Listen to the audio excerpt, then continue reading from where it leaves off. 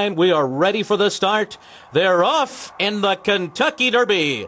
Java's War was off to a slow beginning. A good start for Verrazano and Falling Sky. Falling Sky is the early leader. And now it's My Lucky Day. And coming through on the inside is Golden Sense. And Palace Malice is right up there too in the early mix as well. Then it's Oxbow to the inside. Vijack is on the far outside. In behind them comes Longshot Giant Finish. Frack Daddy Extreme outside. Then Will Take Charge. Normandy Invasion rides the rail as they begin that wild scurry into that first turn. And then it's a length farther back to Overanalyze. Lines of Battle is right there to the outside of horses. Golden Soul. And then comes Orb, who is third last as they make their way to the backstretch, ahead of My Lute and Rosie Napravnik. Revolutionary and Calvin Burrell are on the rail, and slow starting Java's War. A 45 1/2 mile. An extremely fast pace set by Palace Malice and Mike Smith, who lead the way up the backstretch. And an unexpected early leader here is Palace Malice. Verrazano is 3 lengths behind, running in second. Vijack,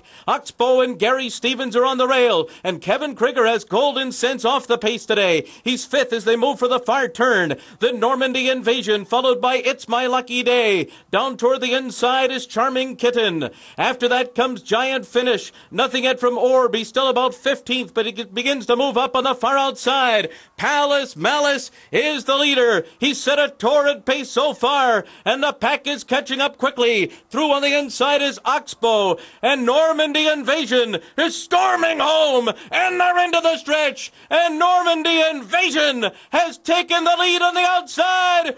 Orb is coming with giant strides in the center of the track. And here comes Orb on the outside now to take the lead as they come down to the 16th pole. It is Orb in front from Normandy Invasion, My Lute, and Golden Soul between horses. Down to the wire. Orb has won the Kentucky Derby for Shug McGee. It was Golden Soul. Revolutionary came late on the inside. And then it was Normandy Invasion. And it was Orb today in the Derby. His final time was 2 minutes 2.89 seconds. Early at the top of the stretch, circles the field. And Joel Rosario knew at this point that he had dead aim on the leader, Normandy Invasion. I'm sure he wasn't sure that he had anybody coming from behind him, but he knew he had the leaders. All he has to do is keep Orb, who's struggling here. He's tired. They're all tired at this point in the race. Keep him straight, keep him together. Joel Rosario is one of the strongest young riders since Lafitte Pinkai, and boy, does he keep him together entering the stretch. What a year for Joel Rosario. He won the $10 million Dubai World Cup. He wins the Kentucky Derby. He rode this horse in the first 5 races of his career. What a reunion. And what disappointment also for Johnny Velasquez, who had a choice to ride Verrazano or Orb. He chose to ride Verrazano, and he watches from back in the pack Rosario win it.